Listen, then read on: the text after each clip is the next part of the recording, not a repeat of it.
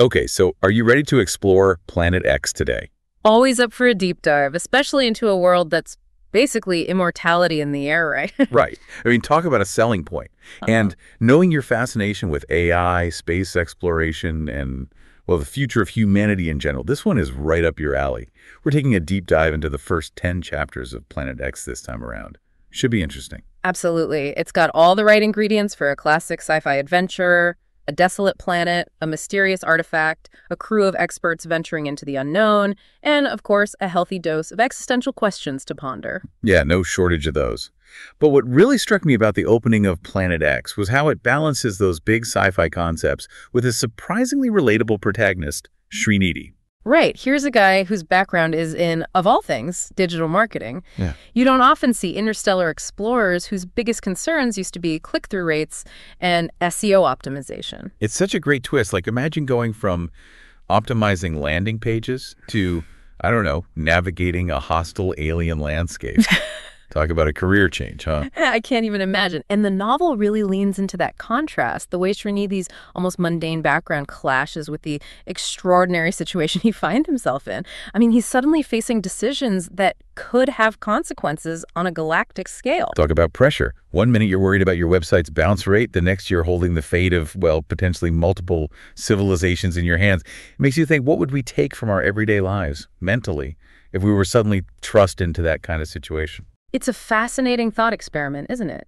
And Planet X doesn't shy away from those big questions. Right from the start, Srinidhi is grappling with moral dilemmas, the unintended consequences of accessing incredible but potentially dangerous knowledge.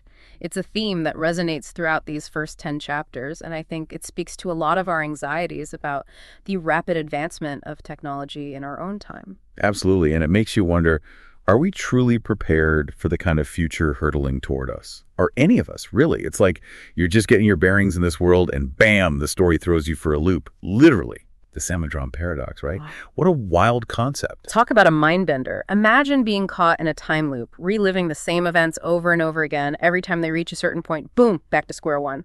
Memories wiped clean. How would you even begin to process that? It'd be terrifying. It's like that frustrating feeling of being stuck on a problem, trying the same solution over and over, hoping for a different outcome.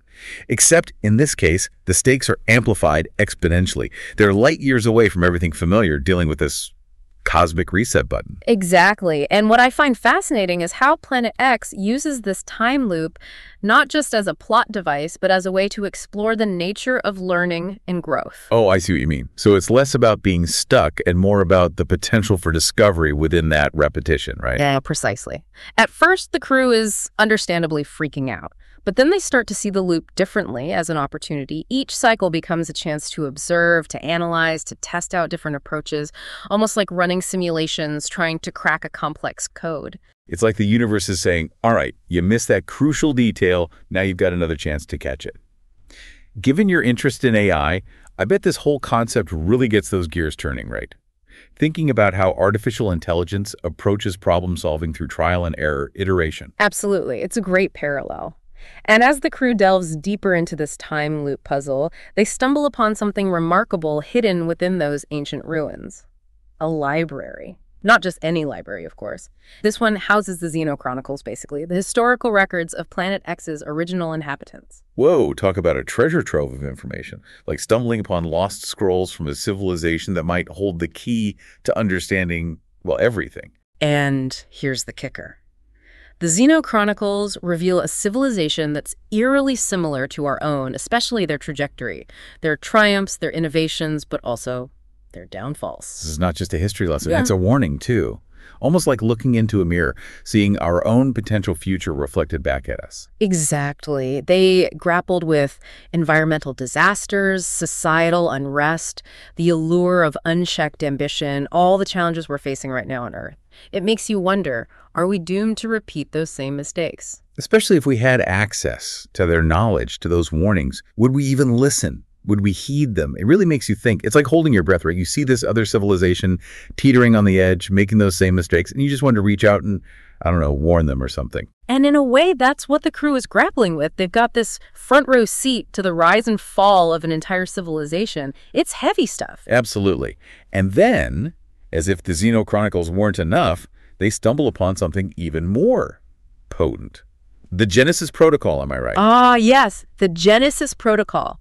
Imagine holding the power of creation itself. Talk about a game changer. No kidding. We're not just talking about terraforming a planet here. We're talking about manipulating the very building blocks of life. The possibilities, the potential, but also the risks. It's almost too much to comprehend. And that's where the real ethical dilemmas kick in, especially with the introduction of the Andox Combine. Oh man, those guys. Classic case of wanting the power but not the responsibility that comes with it, right? Precisely. They see the Genesis Protocol as a weapon, a means to an end. It's a stark reminder that no matter how advanced a civilization becomes, those base instincts, greed, the lust for power, they never really go away. It's a cautionary tale within a cautionary tale. So the crew's in this pressure cooker. They're processing the weight of the Xenochronicles. They've got this rival faction breathing down their necks, all while sitting on this technology that could reshape, well, everything. It's the ultimate test. What do you do when faced with that level of power? Especially when there are those who would exploit it.